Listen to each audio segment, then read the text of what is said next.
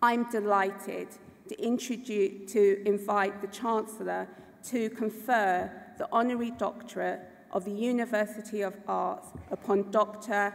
Shahidul Alam.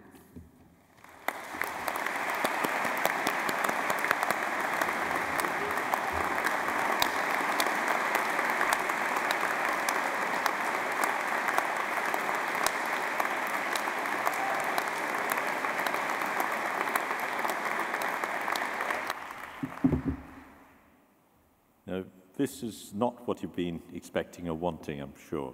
I mean, the last thing you want at this stage is yet another grey-haired, well, not grey-haired, grey-bearded person giving you a speech. But I have the mic, and you're stuck in your chairs. I'll promise to make it painless.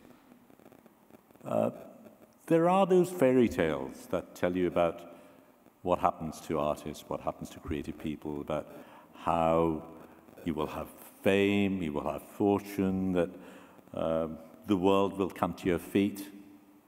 Pretty much, it's fairy tales. That's the way it works.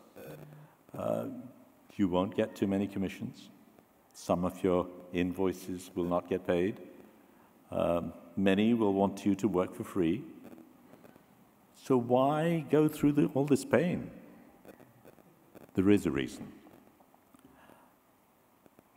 The powerful have money, they have muscle, they have another asset, they're shameless, as you will have noticed in the last few days.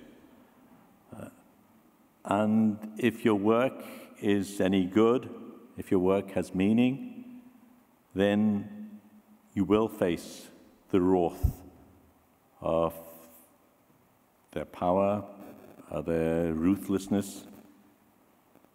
But what you will need to overcome more, what will be a greater challenge and an obstacle, will be their indifference.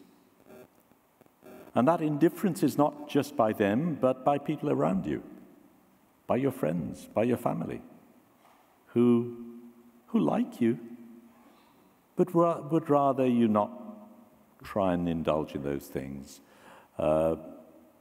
They are happy with their contented lives and don't really want you to rock it.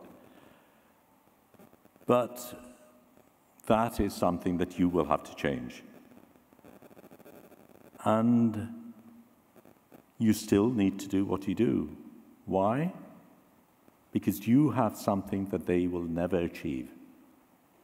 Your work, if it's any good, and then what's the point in doing it if it's not any good, will bring smile to people's faces, will bring tears to people's eyes, will haunt them in their sleep, will get under their skin.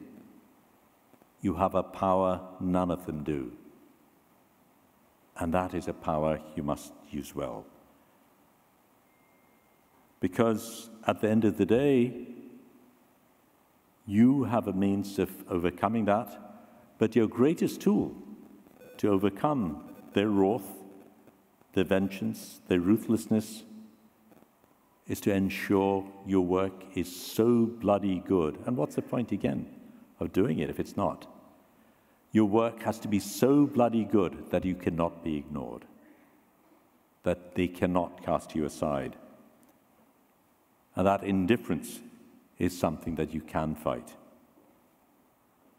But to do that, not only does your work need to be good, it needs to be good consistently, relentlessly. And there, I will leave you with that advice, because go forth, sing love songs. What else do you do? Your defense is to sing love songs, to love with abandon, to dance naked in the sun. So go forth and change the world. And I thank you all. I thank you. I thank you. And I thank the many people back home and across the world who were with me in those dark times. I love you all.